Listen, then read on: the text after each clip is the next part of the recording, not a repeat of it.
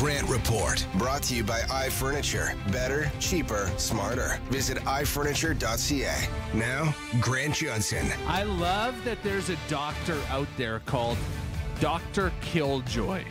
It's his nickname. Dr. Andrew Kelso is his actual name, but he's known as Dr. Killjoy or Dr. No Fun because he's always speaking out, telling people to cut down on drinking and cut down on sugar and all that fun stuff. The latest one, he's put out a warning telling people not to eat all their Easter candy this weekend in one session.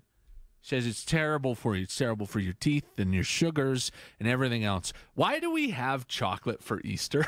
Does anybody know? I know the Easter Bunny leaves it, but has anybody thought, why is the Easter Bunny breaking into my home and leaving chocolate all over the place? Was it just a way to get people more hyped up about Easter? Like, were there people in a boardroom like, hey, nobody really, kids don't care about Easter. We need to do something to get them hooked. And they're like, chocolate! Give them chocolate, lots of it. My kids get so stoked for Easter. They've been counting down to Easter. I don't think they would if there was no chocolate. Would they be stoked to get up Easter Sunday if there was no giant Easter bunnies? You know, Santa gives you presents. Tooth Fairy gives you money. Easter Bunny gives you chocolate. Cupid really needs to step his game up.